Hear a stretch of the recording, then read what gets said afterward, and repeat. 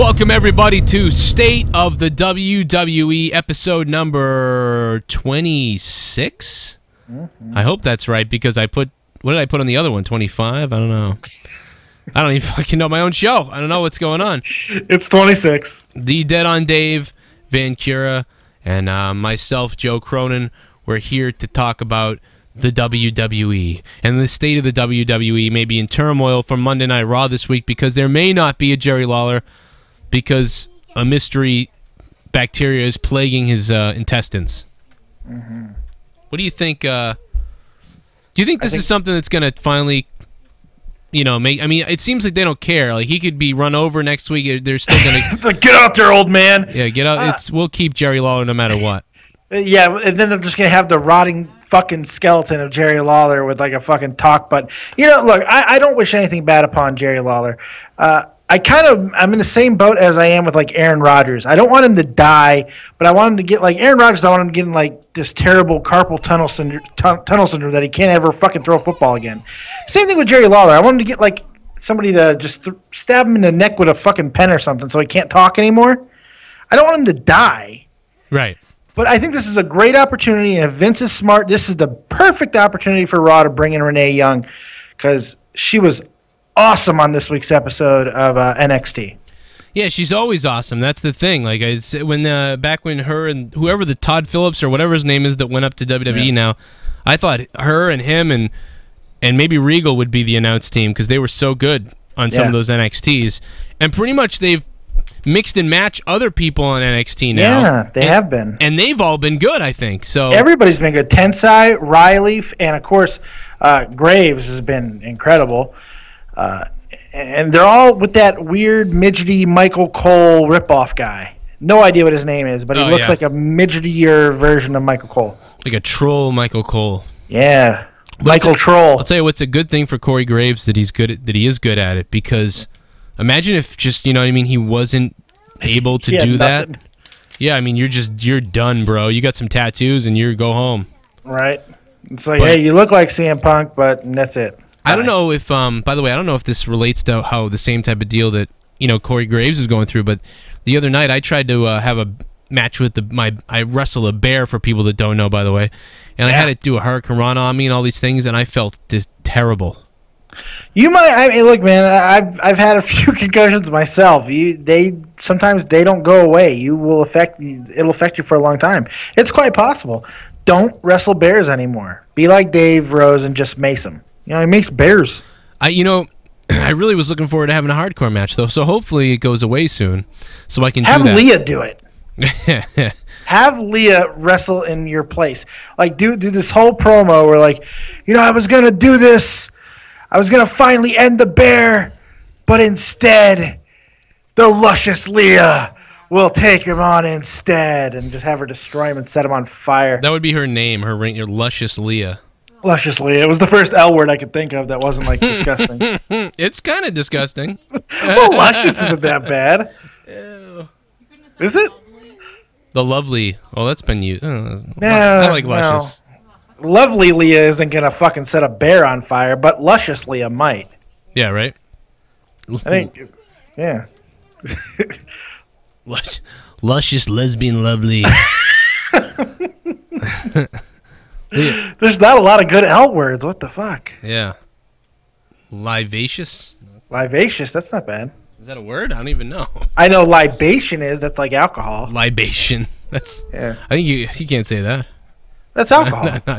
I know. I thought I was masturbation joke, I think. Yeah, I know. I'm too artsy for that, I guess. Yeah, I'm sick. Like, but you know what? It's why we love you. I'm very poop jokey. There's nothing wrong with poop jokes. There's always going to be a place in this world for poop jokes. Leah's like, what does this have to do with wrestling? I'll tell you what it has to do with wrestling. Nothing. Nothing. And I don't care, because we're going to make the show long, because now we're on iTunes, and we're all over the place. We can do whatever the fuck we want. Fuckity fuck. Yeah, how about that? And you know something?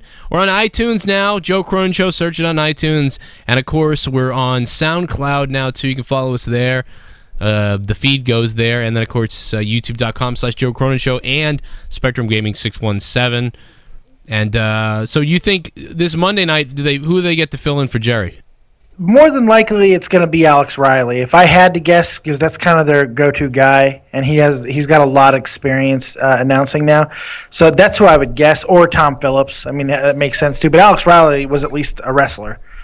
I mean, I guess he still is a wrestler. I mean, he's not doing any wrestling, but so he makes sense. But I say, in an opportunity like this, why not just give her a shot and let Renee go in there? But then I'm like, ooh, her, Michael Cole, and JBL. Oh. Yeah, I mean, but I like her in the third wheel role because that's how I like her in the third man in or third woman in or third timer. I'd like to be in her.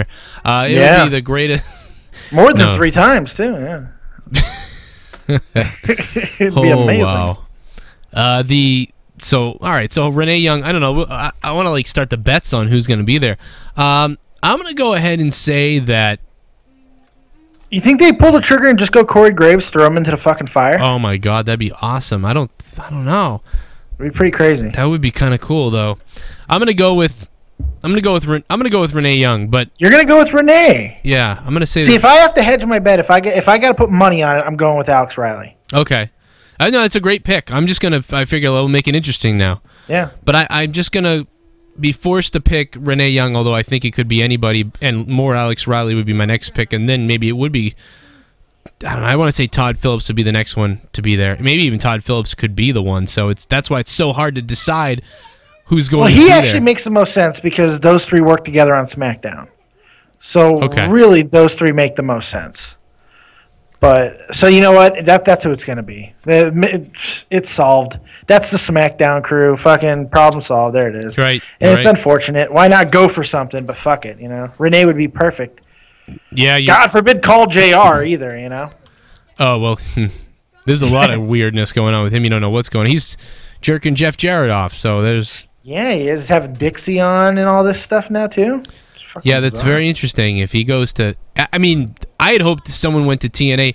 Imagine if TNA had gotten JR and CM Punk, instead of, what happened, but whatever. And everyone laughed at that and said, that's ridiculous. Why would CM Punk? But I mean, it would change a ton of their ratings would go up. Well, temporarily. I'm not sure how, I thought about that. I don't know how long he would. I mean, people said the same thing when Jeff Hardy went there. People said the same thing when Christian went there. Fuck, everybody said it when Kurt Angle went there. And nobody's been able to turn the tables. The reality is they keep getting guys who are over the hill, who are old. And let's face it, CM Punk is 36. He's not a young guy. So I don't even know how much longer he would have wrestled anyway. I do agree with you. He would definitely serve a ratings boost in the short term. But the long term? Yeah, but now he's going to go get in a real fight. So, I mean... Yeah, he's going to get killed. It's going to be great. He's going to get murdered. I want to fight him. I'm in his weight class. I would love to fight him. I want to kick him right in his nipple. It would be left or right nipple. The world wants to know. I would probably end up hitting him in his left nipple to my right. So the right for us and left for him. I'd kick with my right foot, which is weird because I would snap kick with my right foot, but I do the super kick with my left foot. But Shawn Michaels, why do you go with your left foot? I don't. I'm kind of like I'm a switch everything. That's bizarre. It is. I can switch hit in baseball too. It's weird. And I play lefty in hockey, but I'm righty and everything is righty for me otherwise. And then I'm inverted in video games. So I'm just all fucked up. I think that explains the ADD and the craziness in my brain because my brain couldn't even figure out what to do with everything. Well, there's 3 main questions about what handed you are. What hand do you write with? Right. What hand do you masturbate with? Right. And what hand do you wipe your ass with? Right. You're a right-handed guy. Yeah. Hey, there's just no question about it. You just do some weird, quirky things.